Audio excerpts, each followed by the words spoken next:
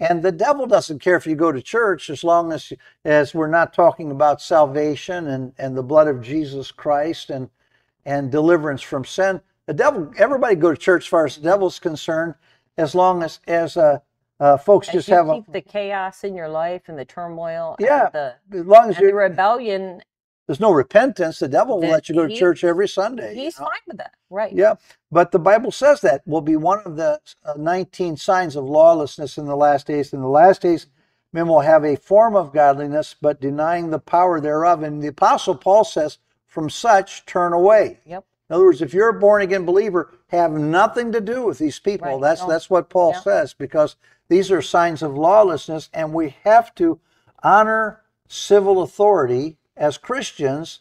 As a community of believers, we have to do, Paul says, do it more than other people do it. He said, so that people will see your good works. Exactly, because we as Christians, they will know we are Christians by our love. Some people will never pick up a Bible, but you're the Bible that they are going to read. Very true. They're going to watch they are going to watch your every move and how you respond to situations, whether it not be and it could be as you're out on your job, the people that you work with. Then you profess to be a Christian. They're going to watch you and see how you respond to not only your boss, to other people that you work with. Maybe there's a situation, maybe to some other type of authority that comes into your workplace.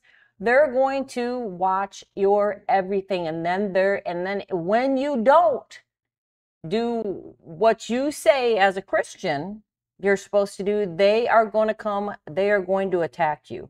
Yeah, in this book I wrote. And we've got to wrap this up. I know we've already gone our half hour, Robin.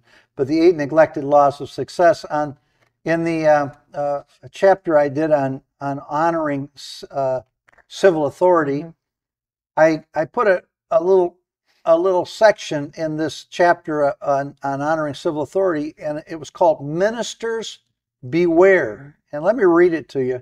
I said, ministers especially need to be cognizant of the ordinances that govern their churches and or their evangelistic ministries.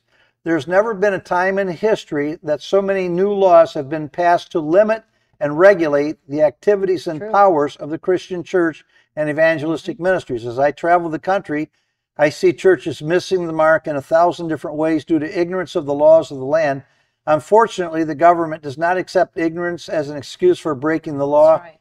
If you do not understand the law yourself, I encourage you to hire someone who does to monitor the fiscal activities of your church and ministry. As time passes, you will hear more and more ministers that have found themselves in hot water because of what I like to call sloppy agape. Remember, rulers are not a terror to good works, but to evil. And I would like to say this in closing, Robin, for those that perhaps you have a ministry and you're watching us today as we talk about honoring civil authority. We actually hired Mr. Pruse, right? And he is a powerful advocate for the Christian ministries, and he's a CPA, and he has a great knowledge of the laws of the land. Right. And when we came out here to Dallas, we hired him. I said, audit us for a couple years. I want to make sure nothing in our ministry is out of order. Go through the books. I said, whatever it costs, audit us, make sure we're clean. And I said, and we want you from now on to handle the fiscal side of our ministry and look after our ministry to make sure that we're above reproach. Well, the reason I did that, I realized that the closer we get to the return of Jesus Christ, the more the government's going to want to attack ministries. They're going to want to fight ministries. You think they didn't allow you to have church during COVID? Yeah. Things like that. Just wait. We haven't even begun to see what's going to happen when things really get fired up. Yeah, and trust me when I tell you, folks, you want to make sure your life lines up. Yep. With the law, everything that's within your power as a Christian to do, without, of course, violating your Christian principles. Do it. Paul called it your reasonable service. That's right. And make sure that you're not lawless, because we're living in a lawless hour, but we as believers, we have to be a light shining in dark places.